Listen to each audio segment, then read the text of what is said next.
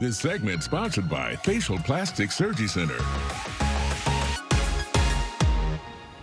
Welcome back. So if you want to look and feel more refreshed, there are ways that you can enhance your appearance and boost your self-confidence. The experts at the Facial Plastic Surgery Center have a solution that will help you look your best and reduce the signs of aging. If you're thinking about getting some work done, the ultimate goal is to look like a better version of yourself. Don't you agree? Absolutely. And joining me today is Dr. Kontis from Facial Plastic Surgery Center. How are you? Very well. Always a pleasure seeing you. Likewise. So let's talk about natural surgery, because that is the key. But let's face it, I've seen botched jobs, on television, and people who have too much injectables or work done, and it looks terrible, doctor. It really does. Yeah. I know. I see sometimes, I go to South Florida to visit my mother, and I see some work that's been done, and I just want to cry that people look so done and so bad. And it doesn't have to be that way. The sad thing is that fillers and injectables and surgery were made for people to look better. Definitely. Like you said, a better version of yourself. And when you look in the public and you see just injectables done poorly and Botox done terribly and facelifts with the skin hanging and pulled funny, it scares people. It does. It takes away from you.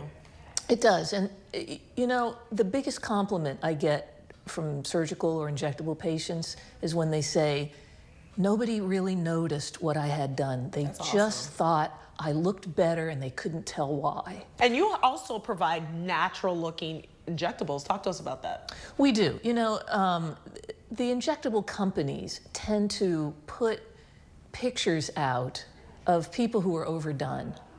Overdone cheeks, overdone lips, and then you see disasters in the media. And then you also see movie stars and famous people who've just had too much, and they look horrible.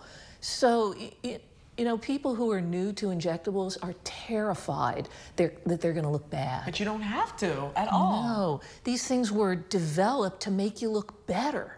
If you can tell you've had something done, it's not a good job. What I tell patients, and what's so important, is it's not the product that's making you look bad. It's the person injecting you who does not understand facial aesthetics. Wow. And you have to understand what is aesthetically pleasing in order to put product where it belongs. Nice. So you can make somebody look better, and you can also make somebody look worse with the same product. Thank you. These are great tips, and your work, speaks for itself. You're an award-winning doctor, so if you guys ever want to get some work done, definitely visit Facial Plastic Surgery Center. I love the fact that she's stressing natural. Yes. That's what you want. Yeah, seriously. Yeah. I'm all for fillers in moderation, because it helps you look better. You look more youthful, fill in those little lines, anything that you're self-conscious about. And it's your life. Do what makes you happy. Absolutely. But why not just be natural? And, make it look beautiful too. That's right. On that note, we'll be right back with our Motivational Minute. Keep it locked.